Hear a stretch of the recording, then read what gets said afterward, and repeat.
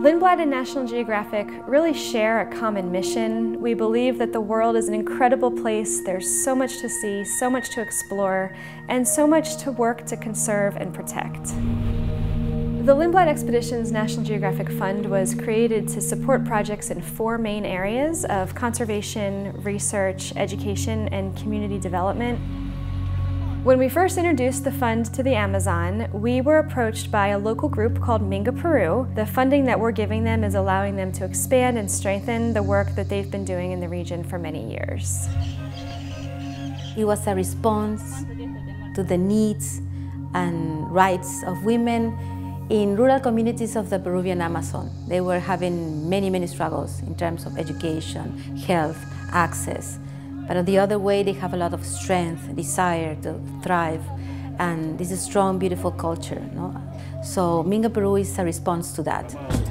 Que yo agradezco mucho a Minga Perú, a la organización, porque sin ellos, más antes yo no conocía nada, hasta tenía vergüenza, tenía miedo. El reto que tenemos nosotros es que tenemos el deseo de seguir superando como organizaciones en proyectos. The lack of access of information is a big problem in the Amazon. One of the main projects that Minga Peru carries out is an educational radio program. It's one of their broadest reaching efforts, and it's broadcast to approximately 120,000 listeners throughout the Amazon basin.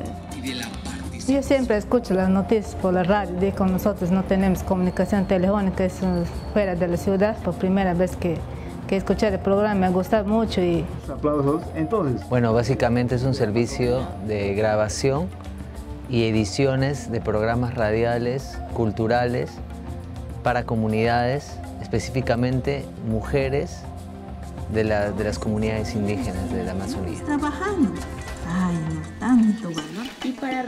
Through the radio broadcasts, they invite listeners to write letters with questions, concerns, issues that they would like to hear addressed on the radio show.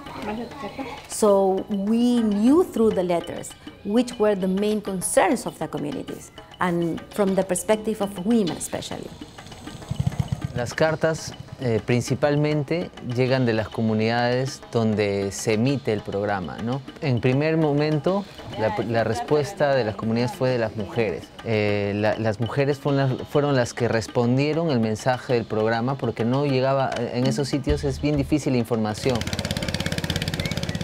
Minga receives hundreds of thousands of letters, and they're asking questions about health, about domestic violence, about leadership, all sorts of different topics.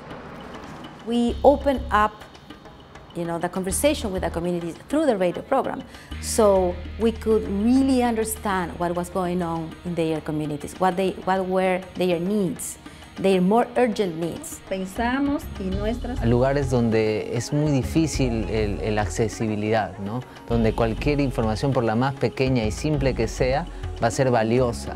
Entonces la idea es que esta información, esta educación que se brinda a través de los programas llegue cada vez más lejos.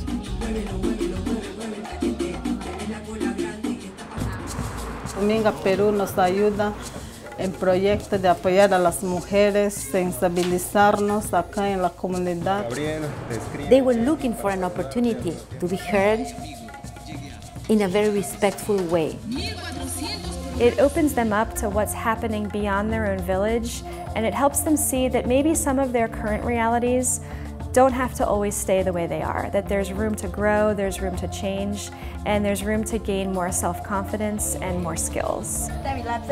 Una de las formas de medir ese impacto es a través del cambio que vimos en las mujeres, ¿no? Pudimos apreciar que las mujeres eran un poco más sueltas, que tenían mucho más poder para hacer algunas cosas en su hogar, ¿no? Y ciudades. Tenemos siempre la esperanza en nuestros trabajos. Vos estuvo visitando. Communication is a tool of empowerment. Communication is a right. They have things to share. They have valuable things to share. And there is an audience who want to listen. It's so different when they listen to the radio program and they listen. Bienvenida Salud is done with the support of the Lindblad and National Geographic Expedition Fund.